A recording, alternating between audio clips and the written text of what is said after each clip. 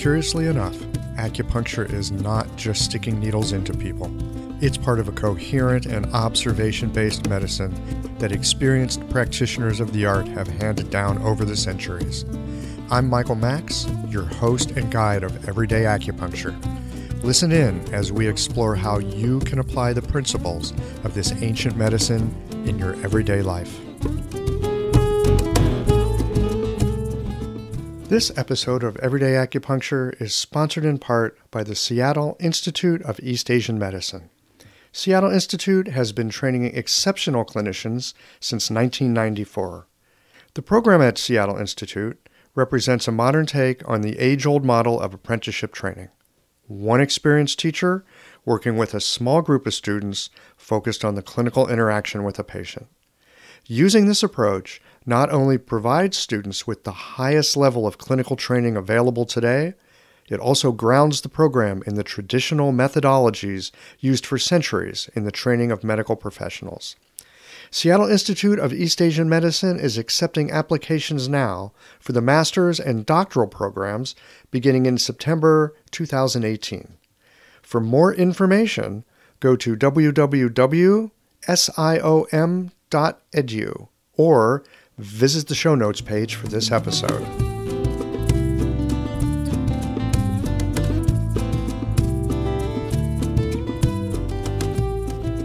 Hey folks, welcome back to Everyday Acupuncture Podcast, episode 82. Holy smokes, I think I've been doing this for like 3.5 years now. Can't believe this podcast has gone on as long as it has. Sometimes you start something and you think maybe you'll do it for a little bit. Next thing you know, years just fly on by. Why do I keep doing this thing anyway? Well, one of the reasons is I get this opportunity to talk to all kinds of really interesting people that have something to say about Chinese medicine or Chinese philosophy or something about the healing arts that hopefully you guys are all going to find really helpful. Today, my guest is a martial artist. Now, the interesting thing about the martial arts is it also has deep roots into the Chinese sciences and the physiology and the philosophy of the old Chinese science. So today I'm sitting down for a little conversation with Jonathan Bluestein. He is a martial arts instructor from Israel. And in addition to martial arts, he's got a rather extensive background in psychology. We're going to get into some interesting connections between the psychological world, the martial arts world, and the medicine world. So I'm looking forward to getting into this. Jonathan, welcome to Everyday Acupuncture Podcast. Hey, it's a pleasure to be here. Thank you for having me. I'm so glad we're here to have this conversation. You know, there's some books of yours that I've been looking through. I know you've got a lot of experience with martial arts, cultivation practices, Chinese medicine, Chinese philosophy. They're all part of that. So I'm looking forward to hearing what you have to say about all this stuff. And where I'd like to begin, just very quick and brief, what set you down this path of martial arts? What was your initial impulse? What got you started with all this stuff? Well, you know, we live in a world where a lot of people feel that they're missing on something, right? That's something that pervades in our society. And for many people, it's a source of frustration and even depression at times. And I gather that a lot of it often has to do with people really not finding their path. And sometimes that's just due to sheer luck, because you can stumble on a certain something in life, often early in life. And that certain something ignites an inner desire within you, which may have been there, you know, from even before you were born. I'm not talking necessarily about the concept of past lives and such. I'm talking about the biological ancestry that you've got from hundreds of thousands of years of human evolution, and even just stuff that's from your parents' lives and your grandparents. And oftentimes people are just born and they do something and it's right.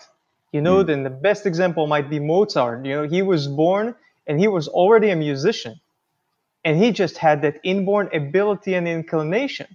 Some people call it talent, but it's more than that. It's an accumulation of experience, some his own, but some came from before. And we have to admit that, and we see that, you know, in cats and dogs. And I was lucky enough when I was young to be exposed to these most trivial things like the Ninja Turtles show. So when I was a kid, everybody knew the Ninja Turtles, but when I watched Ninja Turtles, it ignited something.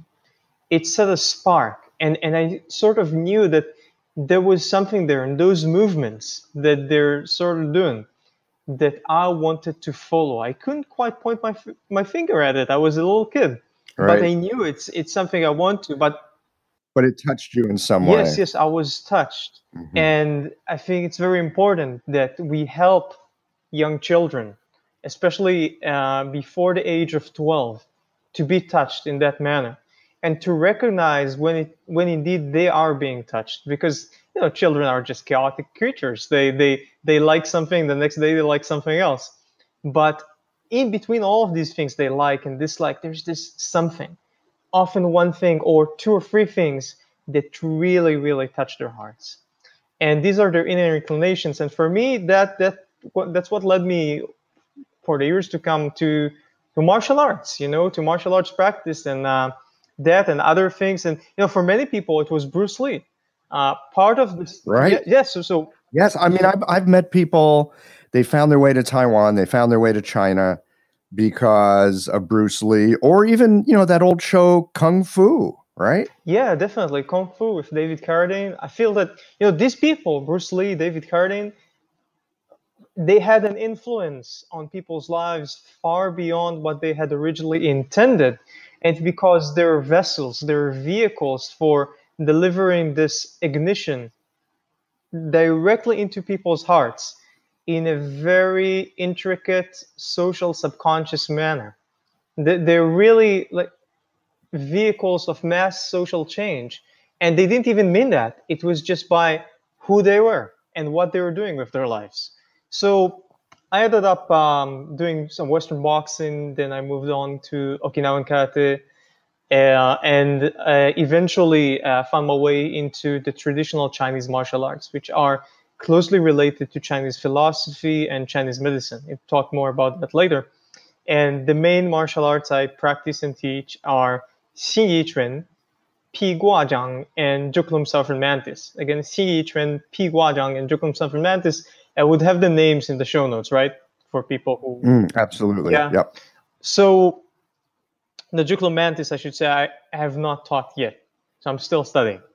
We should all, even when we get to be teachers, we should all remain students. That's very important too. Oh, man. I was just in Nanjing, China, Mhm. and one of my teachers from, acupuncture school 20 years ago happened to be in China at the same time. And I said, "Hey, you're not that far away. Why don't we get together? We can go hang out in Dr. Huang's clinic." This is a teacher of mine that I like to go see from time to time. And he said, "Yeah." So we met for dinner. And then the next day, my teacher, who's been at this 40 some odd years, walks into Dr. Huang's clinic as a student. Man, it doesn't get better than that, does it? You Yeah, know, always learning. It's so important. very important. And Mm. it gets difficult because the more experienced you are, the more difficult it is to be humble, and the more difficult it is to find people to make you feel humble again. But for Mm. someone who had been a teacher for a while, regardless of the subject matter, could be Chinese medicine, martial arts, could be teaching the piano, it's just a bliss, the feeling of being a student again. So I do want to mention just very shortly my list of teachers, because our teachers are the well from which we drink, right? And so many people, especially in the martial arts nowadays, I see they omit to mention where their skills and knowledge came from.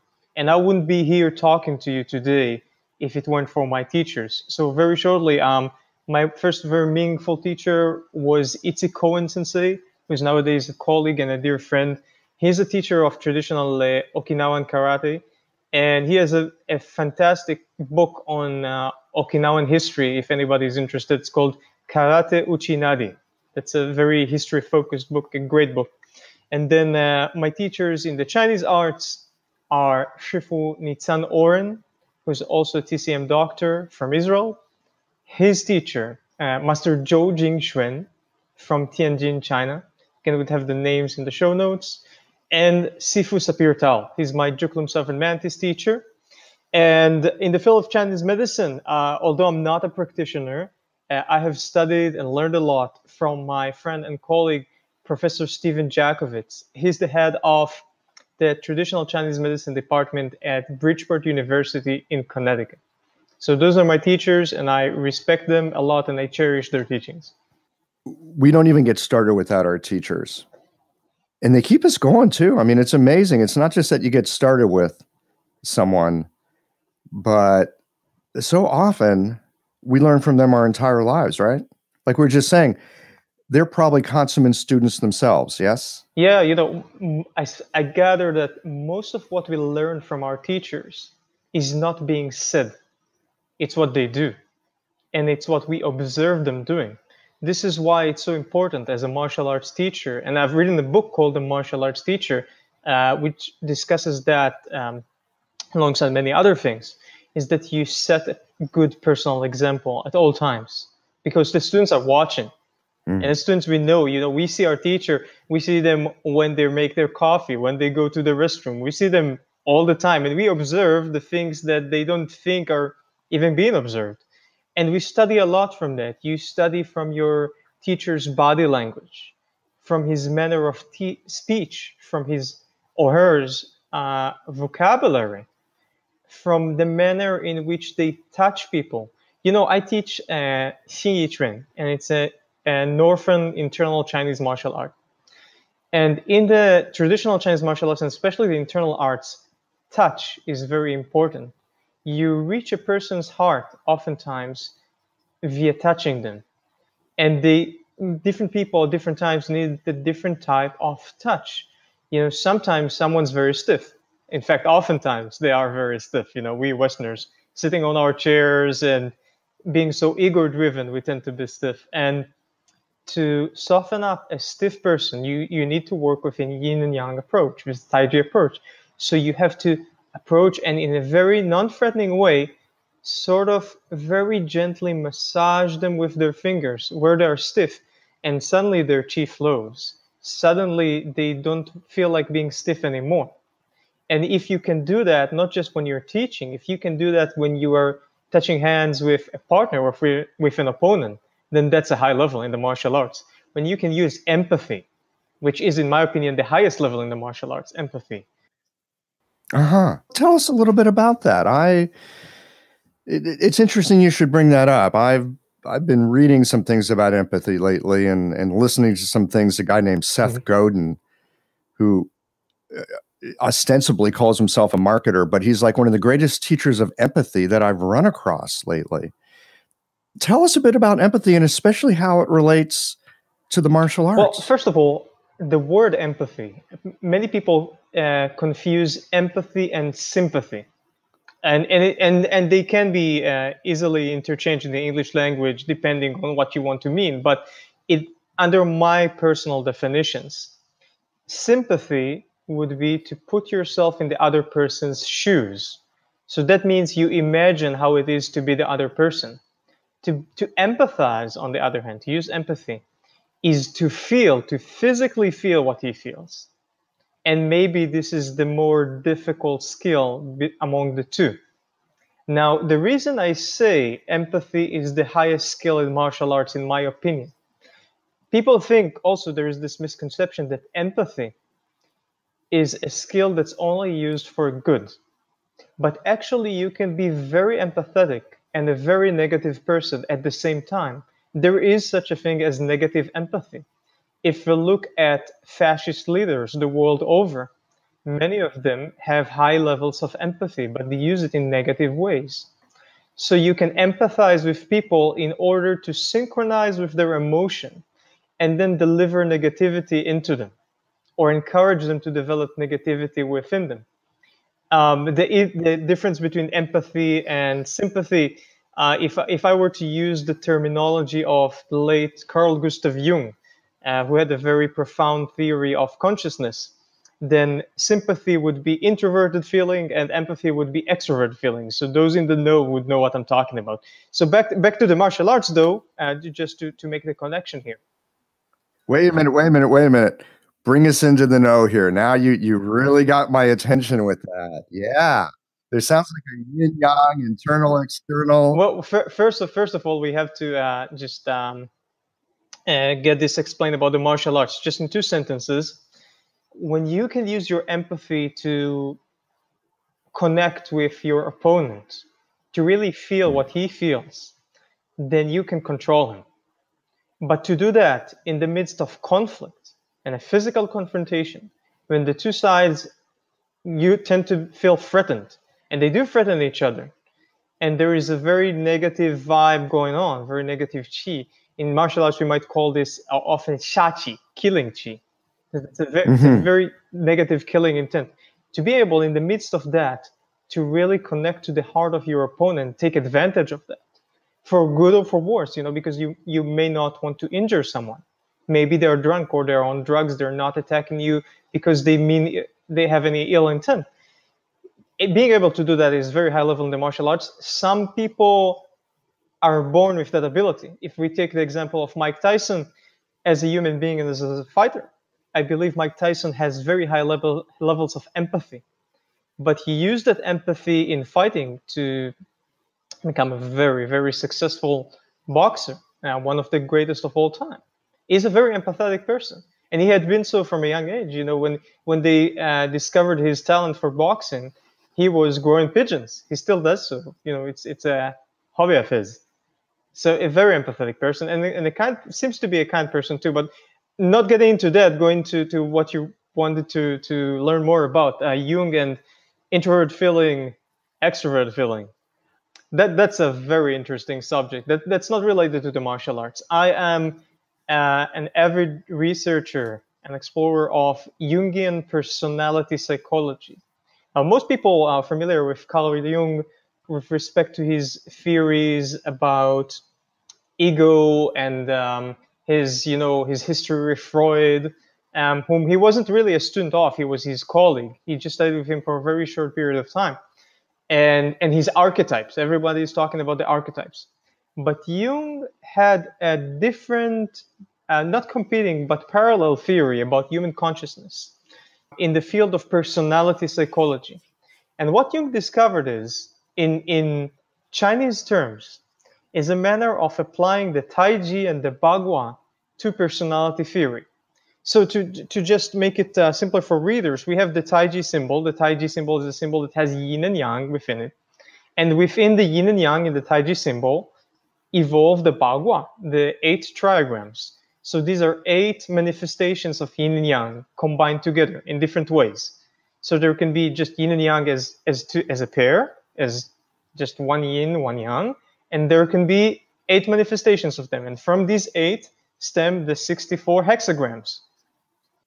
Right, we're talking about the I Ching here. Yes, of course. And from the 64 hexagrams, the Chinese say that stem the 10,000 things, which means everything else.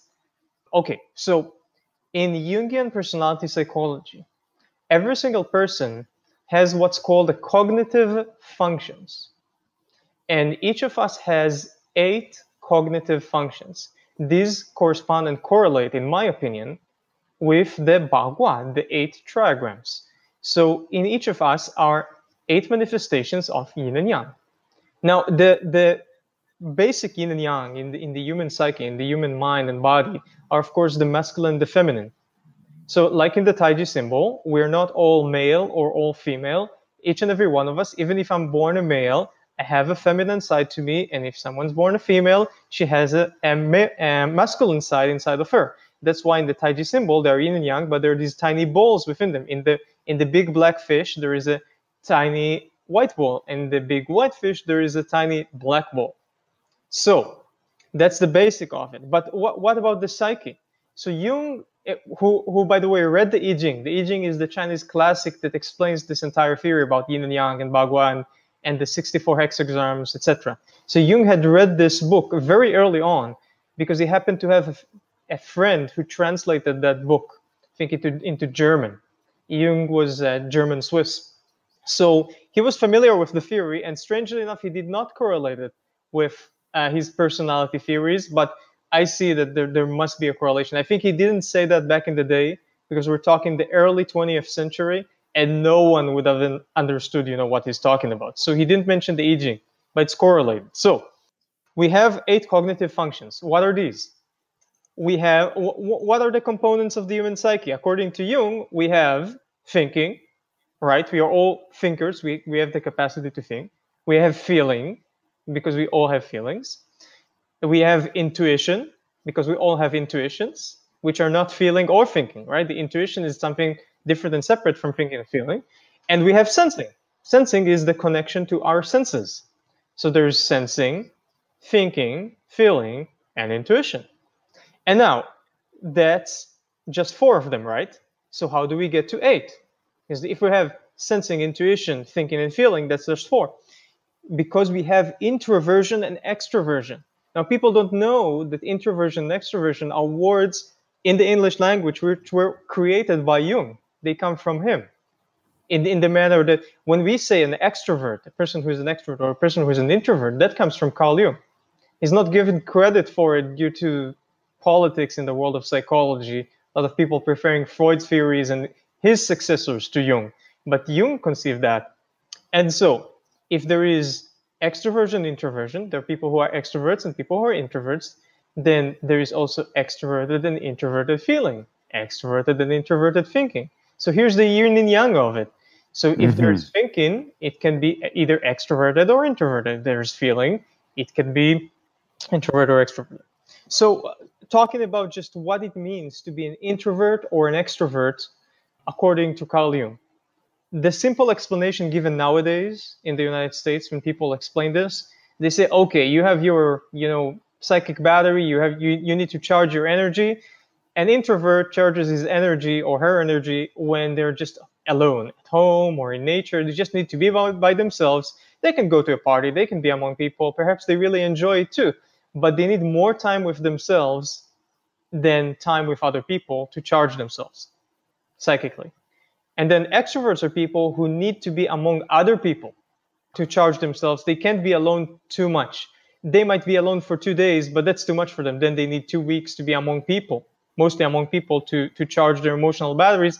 Otherwise, they feel troubled. They become anxious. They can become depressed, etc. This is a very important and fundamental thing to understand about human beings, because this is the major cause for strife and conflict in families. When you've got maybe 2 parents who are extroverted and then the child is introverted, and the parents, the parents, what's wrong with our kid? Well, why is he in his room all day long? Why are my parents always bugging me? Definitely. So what happens there is the parents constantly want to be around their kid because they like company. They enjoy human company. They want it all the time, and we get excessive about our strengths, right? And then the kid that doesn't understand what we do, don't we? We do get excessive about our strengths. Definitely. So these parents, they take the kid around to meet people all day long, and that kid becomes anxious and depressed, and they don't know what's wrong with him. Well, what's wrong with him is that he's just not like them, and they have to understand and respect that. But if we don't understand that there are extroverts and introverts in society, then we have a problem, because we cannot relate to other people. We are lacking in sympathy and empathy here, right? Yeah. So what I'm curious about here, how is extroverted empathy different than introverted empathy? Do those look different? Do they feel different? Or are they expressed in different kinds of ways? Yes, most definitely. So not extroverted, introverted empathy, extroverted, introverted feeling. Okay, that pertains to feelings in general. Feeling, right. Okay, yeah. Feelings in general, yeah. So people tend to associate introverted feeling and extroverted feeling together, then introverted thinking and extrovert thinking together, because thinking goes with thinking and feeling goes with feeling. As a matter of fact, that doesn't work like that. In fact, the partner of extroverted feeling is extroverted thinking, and the partner of introverted feeling is introverted thinking, and not their partner. It's not their counterpart. What it's meant by that, okay, I'll explain. So for instance, introverted feeling and introverted thinking, what these cognitive functions do, you can't have both of them operating at the same time. Okay, usually you have one that's more dominant, that's very dominant, and the other that's not so much. And the introverted feeling, introverted thinking, they are what I call personally, that's my theory, the way I explain it. They're called value functions. What do I mean by value functions? You use these functions in your psyche to give values to things. So people with high introverted feeling are very good to in giving emotional values to the world around them. And they also engage a lot in giving these values to things. So for instance, they would say to their partner, I want to talk to you. I want to understand the value of our relationship. I want to define what this relationship means for us. I want to understand better what I feel towards my children, towards my cat, even towards something that's nostalgic for it. The introvert feeling is very nostalgic. So defining what it means on the emotional level. However, someone with introverted thinking, as opposed to introverted feeling, gives logical values to things. So if you have high introverted thinking, for instance, you tend to be very good at math because you give logic. That makes sense. You put the pieces together. Mm-hmm. This is logical. That most of the engineers, programmers, architects, these people, not always, but often they tend to have high introverted feeling because it's easy for them and they do it all the time, giving logical values to the things around them. That makes sense because like René Descartes and these types of people, possibly Isaac Newton. I cannot say, but maybe. Well, however, that being said, that's value functions, introverted thinking and introverted feeling. But there is the extroverted thinking and extroverted feeling. They are very different.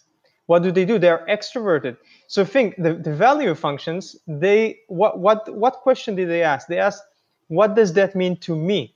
Right? That's a very introverted question. That's the question that they walk through. However, the extroverted functions, extrovert thinking, extrovert feeling, they work toward the object, not the subject. That's I didn't say this before. That's Jung's definition of extroverted and introverted. Jung said that the extroverted person looks towards the object, so he looks outside of himself. And the introverted person looks inside of himself more. So the introverts measure the world according to what's inside of them. They compare the world to what's inside of them. The extroverts need to see people and need to be out there in the environment and interact with things and with phenomenon because they define themselves and their feelings, their cognitive functions, but by what's out there. That's more prominent in their psyche. And we have the opposite bias in spiritual traditions in the Orient to what we have in modern society. In modern society, we prefer the extroverts, people who get out there, who are party people, who can celebrate life, who don't stay at home all day long, who don't cultivate their inner selves. But in Oriental spiritual traditions, we have the opposite bias exactly, because they tell you you should be able to sit and meditate for 3 hours. Well, it's nearly damn impossible for an extrovert to sit and meditate for 3 hours. They might be able to do it for 20 minutes, 30 minutes. Maybe Really? with training, they can do it for more, I was thinking they could do it for more like 3 minutes, maybe. Most of the time, yeah. But yeah, I'm thinking about myself here. But it doesn't mean, a monk might say that if you can't do it for 3 hours, then there's something might be wrong with you, or you need to correct yourself. But actually, no, these people are oriented towards the outside. They have a different function in life and in society. They have a different calling. So back to, sorry, I didn't define extroverted thinking and extroverted feeling. And that's very important. So they're not value functions. They don't look to the inside. They're extroverted. They look to the outside. And they're what I call syncing functions. They try to sync with the external environment. So the extroverted feeling is what's actually true empathy. People with high extroverted feeling, they synchronize with the feeling of their surroundings and especially with the feelings of other people. Those are these very highly empathetic people. They can just see you and they see through you. They can touch your heart with just a few words.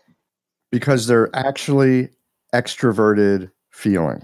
Yes, they're feeling shoots to the outside. Their feeling yearns to connect with something outside of them.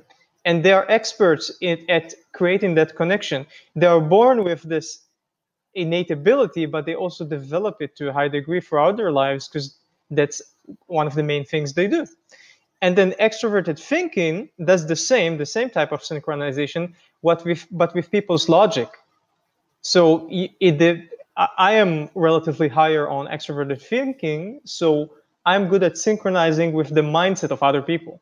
I synchronize with their logic, with what they say, and I kind of connect with that on the logical level. So people with high extroverted extrovert thinking, they tend to get good at managerial positions. Why? Because they are good at managing, the logic outside of themselves, connecting with the mindset of other people, not with their feelings necessarily, but with how they think.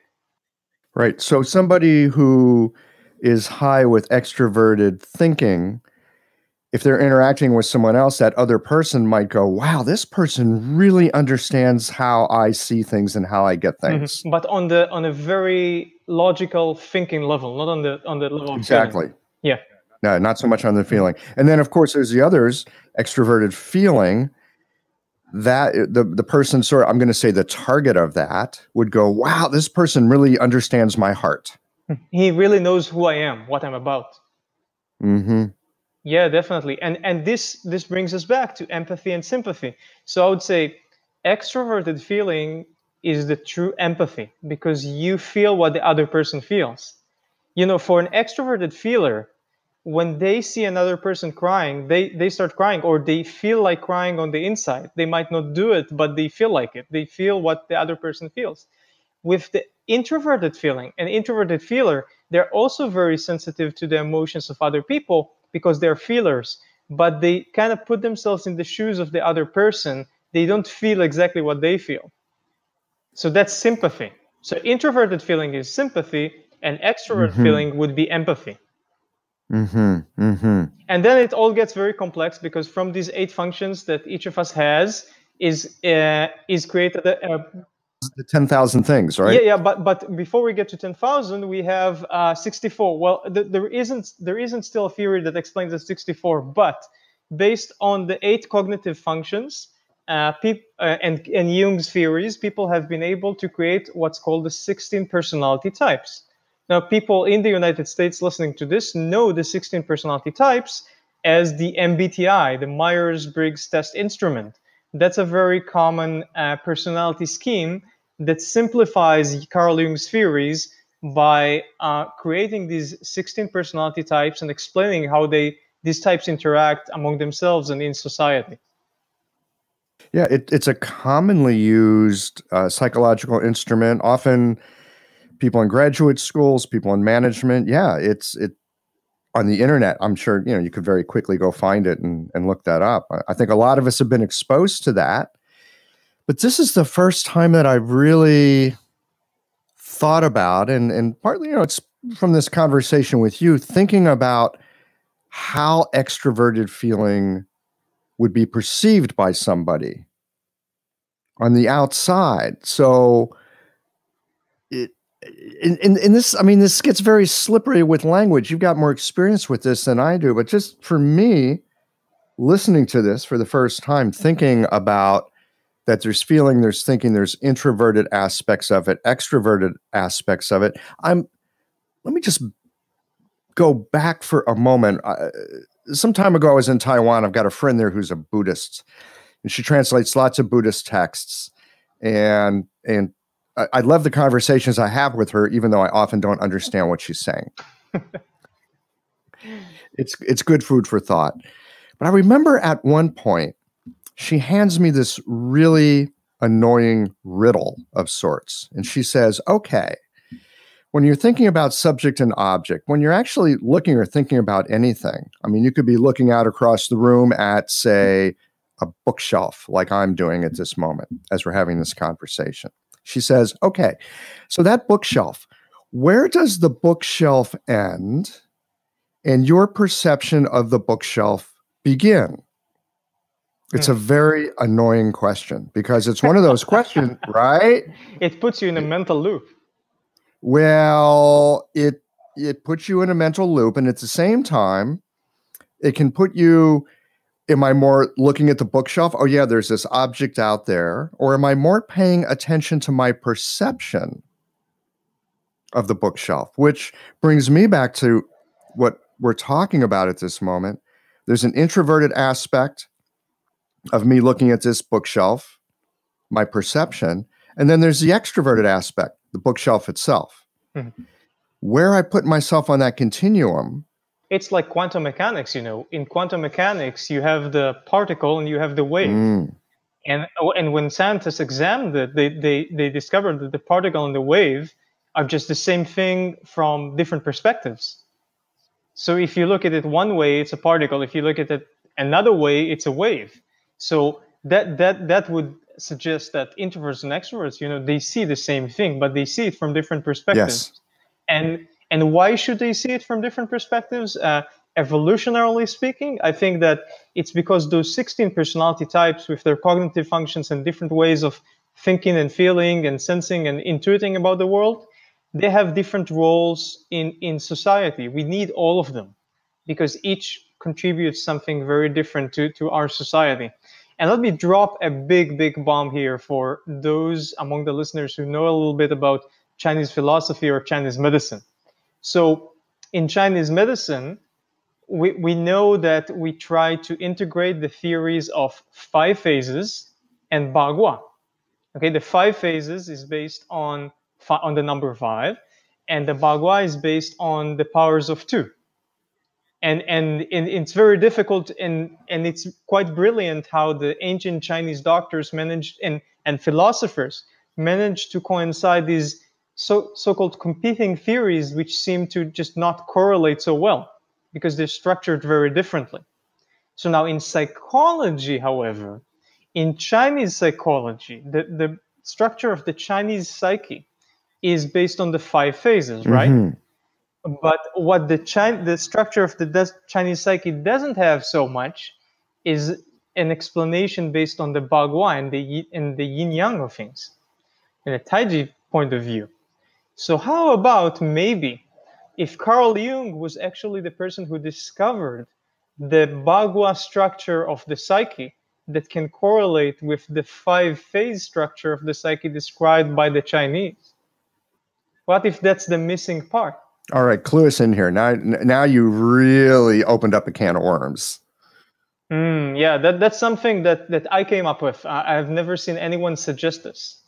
So that it's like what's going on in Chinese philosophy and Chinese medicine is somewhat akin to what's going on in physics nowadays. So everybody is trying to connect the Newtonian, Einsteinian theory of physics with the string theory, right? With quantum mechanics. They're like these two competing theories in physics. Everybody agrees that these two theories, they work. We can launch spaceships and do amazing experiments and create amazing things with them. But on the technical front, you know, when they do the math, when they're trying to connect these, it just doesn't work. They can't seem to make this unified theory, and that's a big quest now in the world of physics that's been going on for decades. How do we take these two competing theories about the world, two different points of view of how to see the world? Mm-hmm. Both work, by the way. They both work. And yeah, they both work, and connect them. And in Chinese medicine philosophy, we have the same. We have 5 phases, Mm-hmm. and we have Taijis, Bagua. They have been correlated in terms of the biological organs, because there are the 12 major organs, and then there are the 5 phases, and together they kind of manage to and of course the 8 extraordinary meridians, so that can be correlated with Bagua. So they found a way to correlate Bagua and Taiji with the 5 phases. So that's very good, and they did this a long time ago. However, in terms of the psyche itself, so the Chinese have the psyche being constructed of so-called 5 shen, 5 spirits. So we have the Po and the Zhi, the Hun, the Shen, and the Yi. Okay, the Po, Zhi, Hun, Shen, and Yi. These are 5 components of the human psyche. Each of them is something else entirely. Now, what I suggest is, among these 5, the Shen, the fourth one, that's the one that's correlated with our hearts, I would say that's our ego in the Western sense of the word. So we know, in the Western world that the ego is correlated with the heart energy. If someone gets angry, his blood starts flowing, his heart starts pumping, we feel deeply, our ego is wounded, we feel like someone punched us or stabbed us in the heart, stuff like that. So the Shen component of Chinese medicine, of the Chinese psyche, that's related to the heart, that's the element, that's the phase we use in our psyche to make our personality and character. I think that if we were to break down the Shen of the 5 phases, the way it would be broken down is to Jung's 8 cognitive functions. So each person's Shen is his personality type manifested. Because a personality type is not who you are, it's your innate inclinations that create the personality. What do we mean by that? If we take these 5 components, we take the Po, the Po, the Zhi, the Hon, the Shen, and the Yi, these 5 components, together they make the personality. But the Shen by itself is the mechanism which builds character and personality and ego. It constructs it. Okay? So what constructs the personality according to Jung's theories? The 8 cognitive functions, or what we would call the personality type. So in fact, here is the connection. Within this cycle, if you can imagine these, the way that they draw these 5 phases in Chinese philosophy and Chinese medicine, they draw them like 5 stars or 5 balls connecting with each other. And one of these 5 balls, called the Shen, contains within it the 8 cognitive functions. Then that would connect and relate the theory of 5 phases with the Taiji and the Bagua and Jung's theories of the personality. And now I should say that many people consider the Jungian typology, the concept of the 16 personality types and the cognitive functions, to be pseudoscience. They do not believe it, or they think it might be charlatanism, or maybe it's not so effective. And there are, of course, also competing theories like the Enneagram. Enneagram is a 5-phase-based theory of personality from the Western world.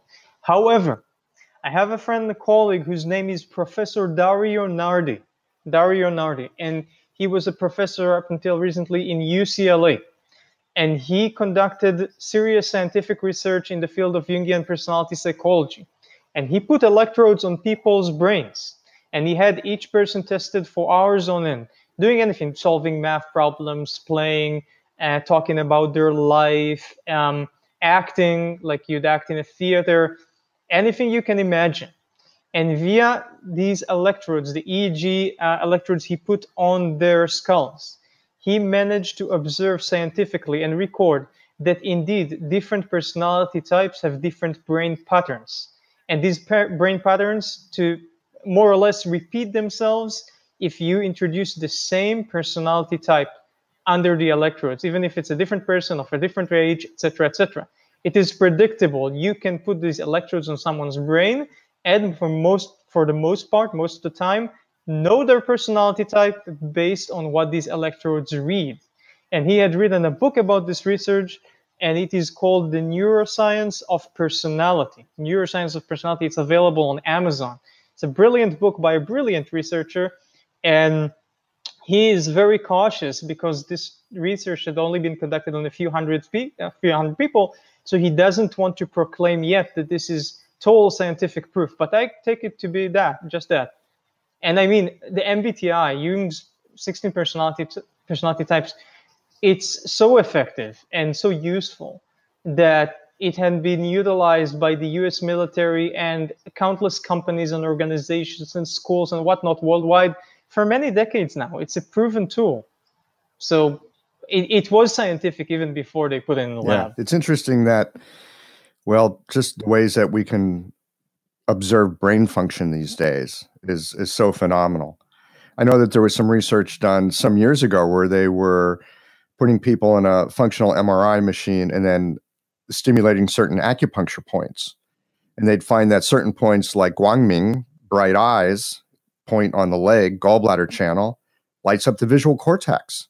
Yeah, because the system goes to the eyes. Yeah. So I want to get back to this for just a moment. We're talking here about Jung's types.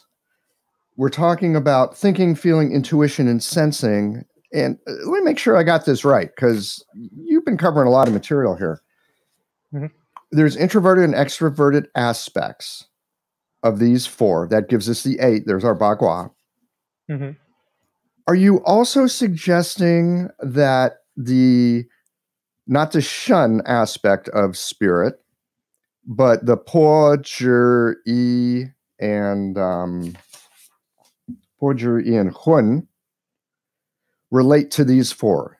This thinking, feeling, intuition, and sensing. No, not directly. There is a biological and a technical explanation for this. First of all, if we'll consider the shun, this is a very human trait of the psyche, because the shun, to a large extent, is related to the neocortex. In terms of, if we take the shun to be the personality, the character of a person, or the mechanism which creates that personality and character, then beyond the meridians themselves and the functions of the heart, this is related to the neocortex. That's the most evolutionarily evolved part of the human brain. It's something we share with primates, but no other animal on Earth has a neocortex as developed as humans do. Well, except the dolphins. Except, really? Very interesting. Mm-hmm. Very interesting. So I didn't know that. I hadn't a clue, but it would make sense. Yeah, majestic animals. So the Shen is very uniquely human in the way that it manifests, the way we describe it in Chinese medicine. It's not that other animals don't have it, but it's not as sophisticated in its mechanisms.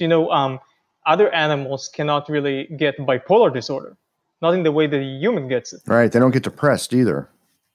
Yeah.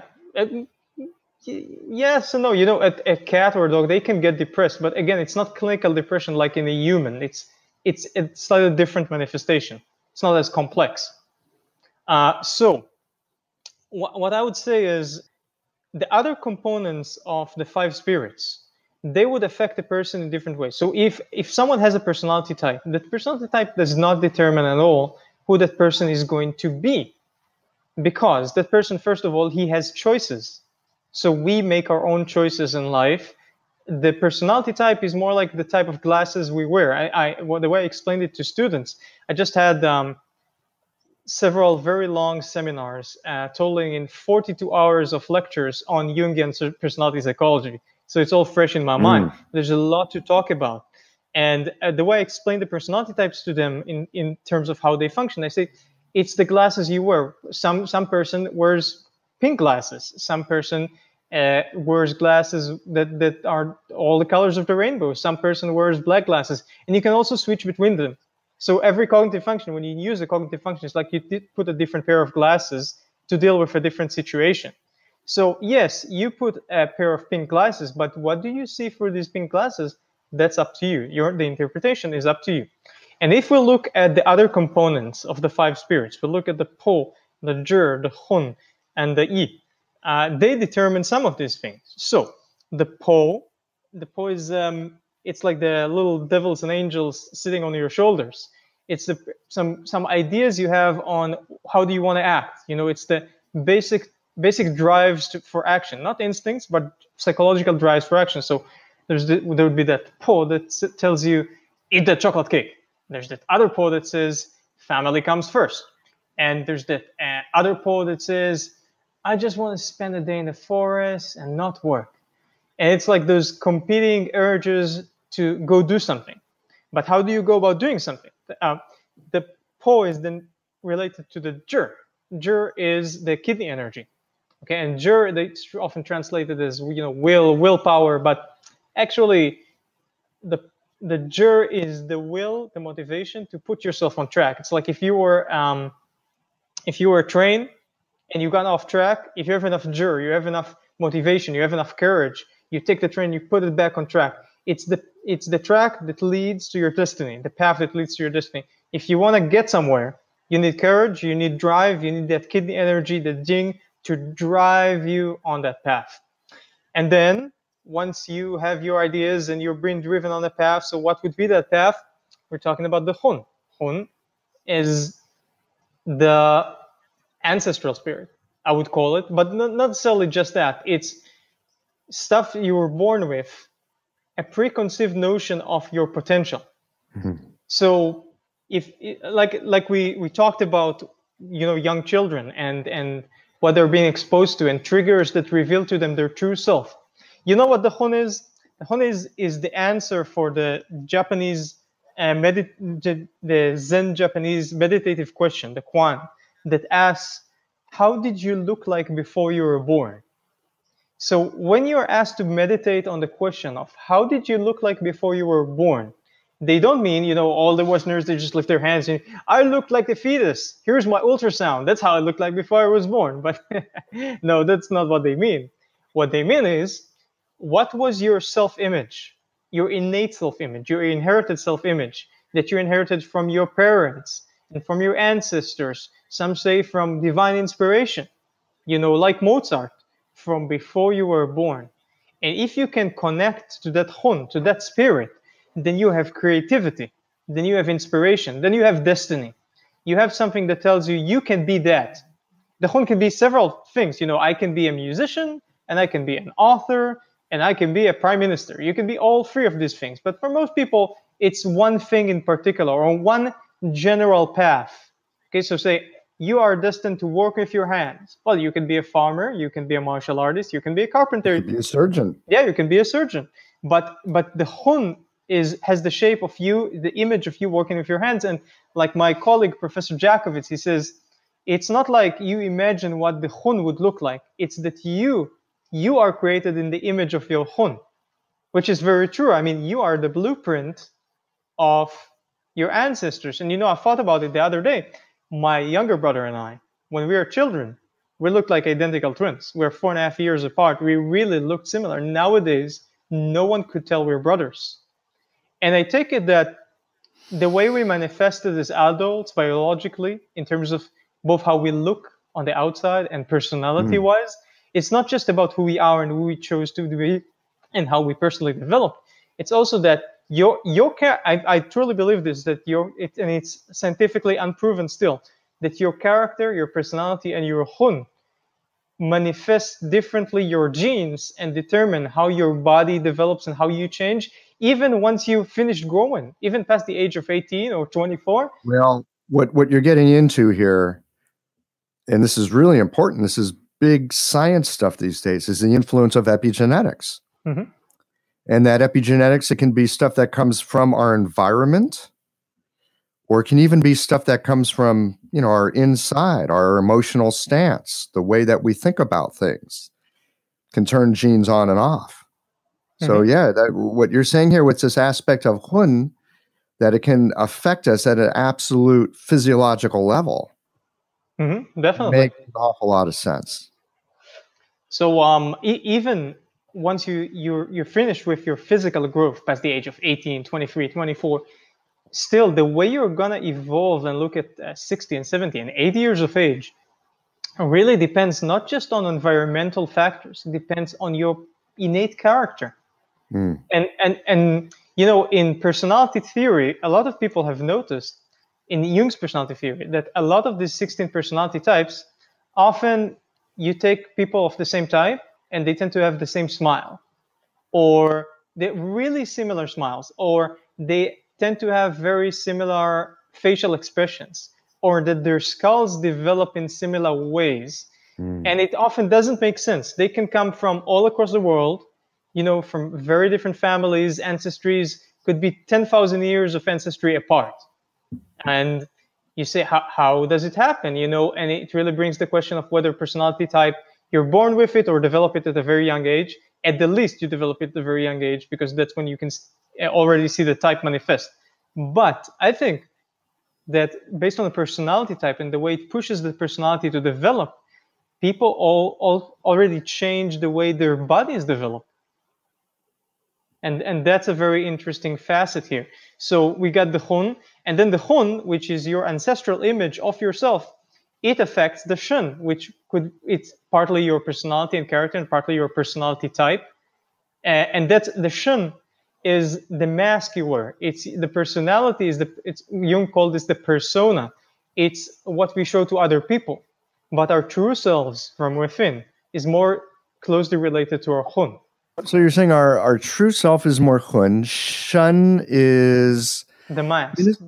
Is more the mind. Well, yeah, I mean, mind gets interesting because mind in Chinese, the way the character is written, it can mean heart, like boom, boom, beating in your chest, heart, but it also means mind, capital M mind. It means both. Yes, because the Shun is not just our personality and character; it's also our conscious mind. So we said this Shen, in my opinion, is related in function also to parts of the neocortex, and that's the human consciousness. So it's all mingled together. And then we got the final part, which is even higher consciousness, is the Yi. So in humans, the Yi is it can be translated as intention and also as intellect. So that's literally using our intelligence, our logical intelligence, that's associated with the spleen.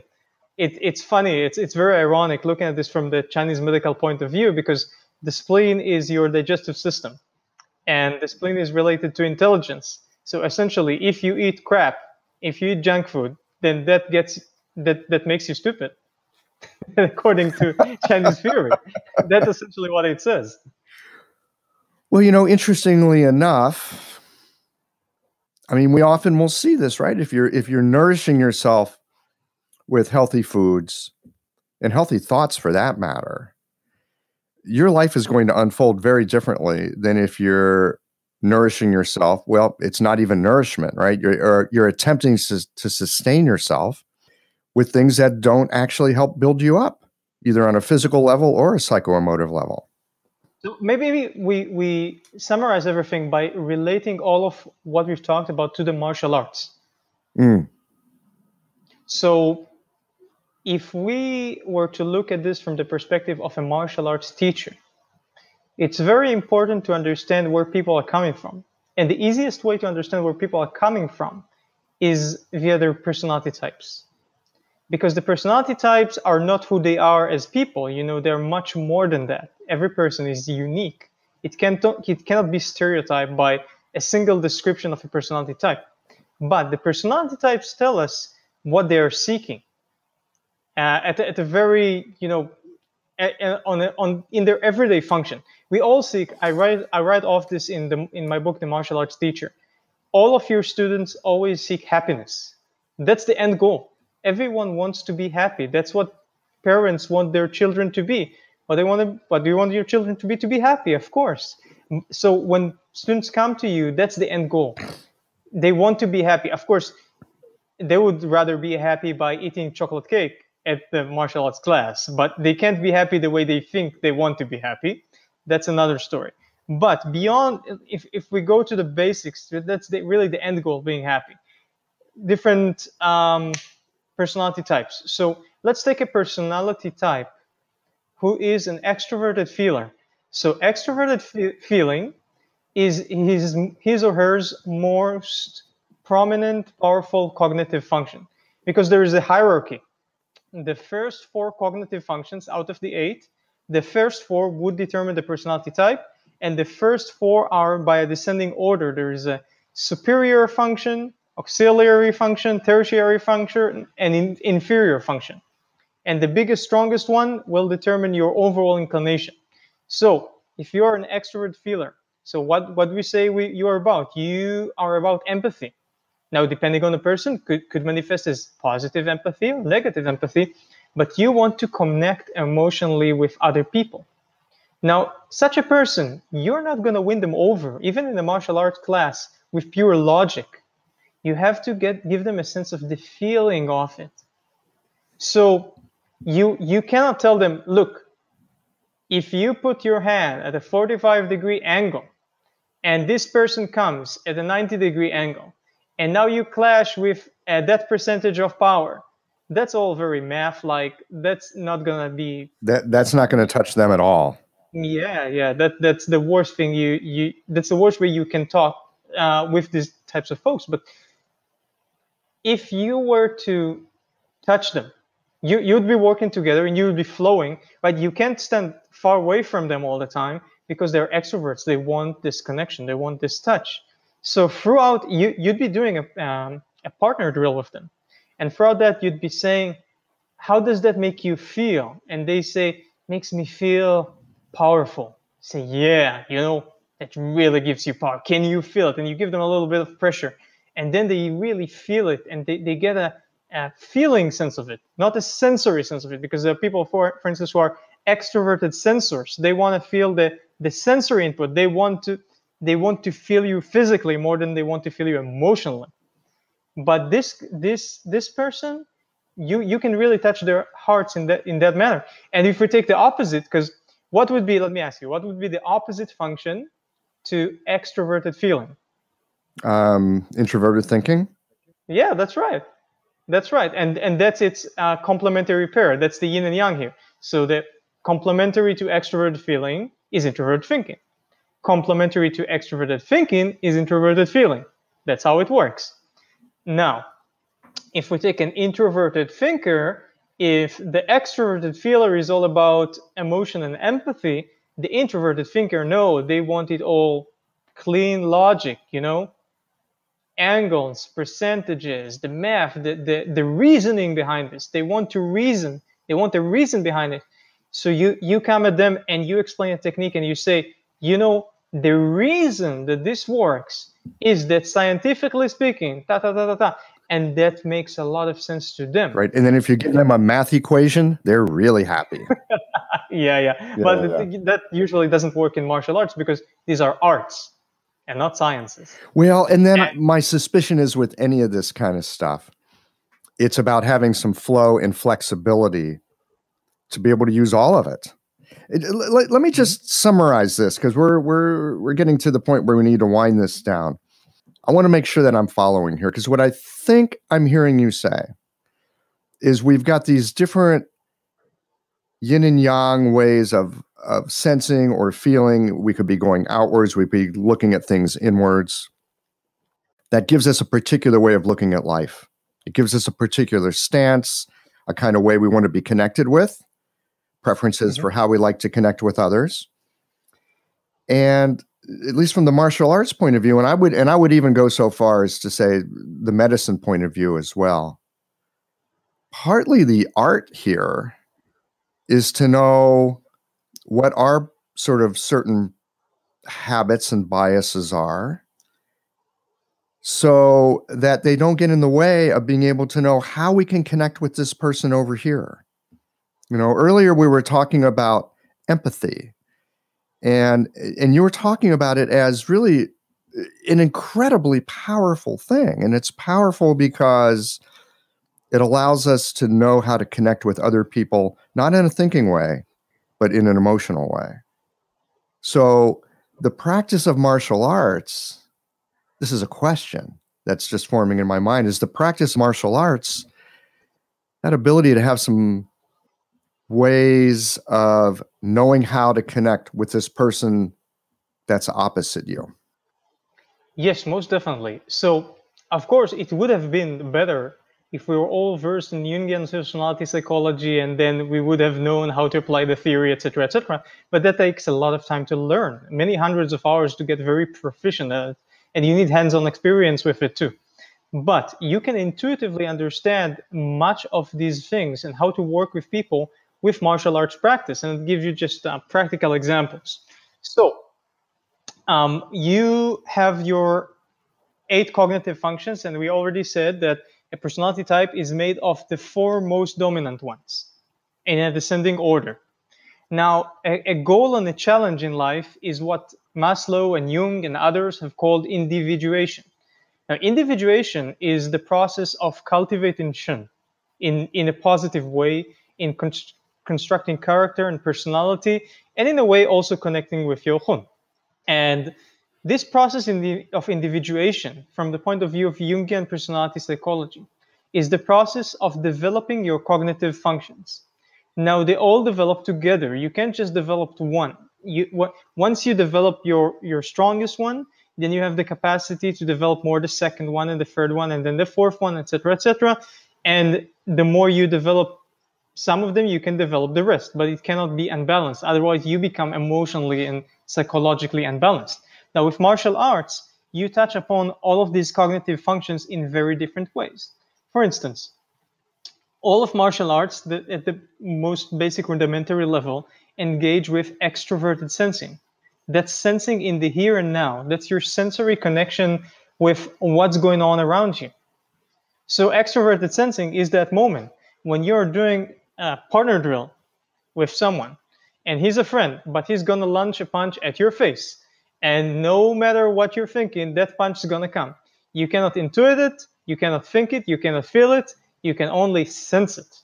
And what type of sensing? Not introverted sensing, not the sensing the sensations, using the senses from what you sense within your body or the sensations of what's going on within your body, but rather extroverted sensing, because you got to relate to that. Because you see a fist coming at your face. Yeah, exactly. So that on the most fundamental level, extroverted sensing is a function that all martial arts train all the time. Now, if we want to comprehend martial arts theory, many a time we need reasoning. Reasoning is often being perceived and used via the introverted thinking function. Yeah, you think on the inside, that's form of reasoning. Though you can reason in other ways too. But if you want to listen to your teacher, and that teacher is giving a very complicated technical lecture, and you wish to connect with what he's saying and understand that, then that's extroverted thinking, because you put your thinking out there. You trying to, the way you put empathy out there and you synchronize the feeling of the other person with your feeling. Here you're synchronizing the thinking of the other person, in that case your teacher or a friend who explains something to you, with your thinking. And once more, in the martial arts, you're forced to do this, because if you didn't understand the drill correctly, you might get yourself injured, or you might get frustrated because you didn't understand it, or you might not learn. It's a sort of, you're not going to, have a test and maybe you pass, maybe you fail. No, the punch is going to come and you have to know how to deal with it. That person is going to apply a joint lock on you and you have to know how to counter it. Otherwise, it's not going to work. It's either this or that. So with regard to all of the cognitive functions and the things they do in the human psyche and with the human mind and body, the martial arts give you a sort of environment where you step out of your comfort zone and you have to use all your 8 cognitive functions and all of your 5 spirits to their fullest capacity and use them well, even on the level of intuition. We didn't speak of extroverted intuition and introverted intuition. You know what? That is something that sounds fascinating, and I'd love to talk about it, but I think we're going to have to put that in a part 2. Fantastic. Sure thing. Yeah, we should definitely make it happen. Yeah. So we need to wind this thing down. Any closing thoughts that you'd like to leave with the listeners before we say goodbye for today? Martial arts are holistic systems, authentic traditional Chinese martial arts, that is.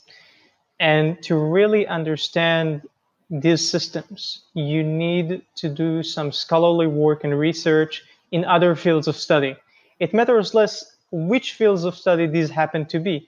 For me, it happens to be Jungian personality psychology and gardening and history and whatnot, but you may choose other things. Some of my students are musicians and they do some of that research for music.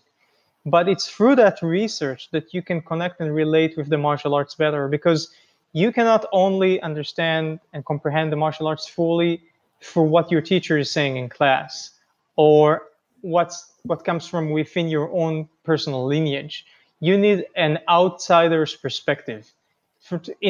Just as with everything else in life, you need at least 2 points of view to understand and comprehend an issue, and preferably 3 or 4 of them.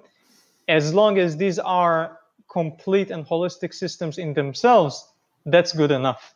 So whether it be Chinese medicine or the traditional Chinese martial arts or whatever you like to do, go by that approach and you'd definitely be successful. Great. Jonathan, thank you so much for making the time today, and I'm going to look forward to a part 2.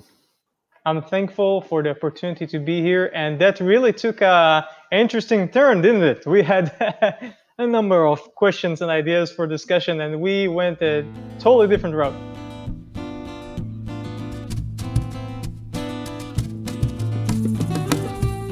I hope you enjoyed this episode of Everyday Acupuncture. If so, please take a moment, click on the iTunes review button, and leave a review of the show. And be sure to tune in again next week.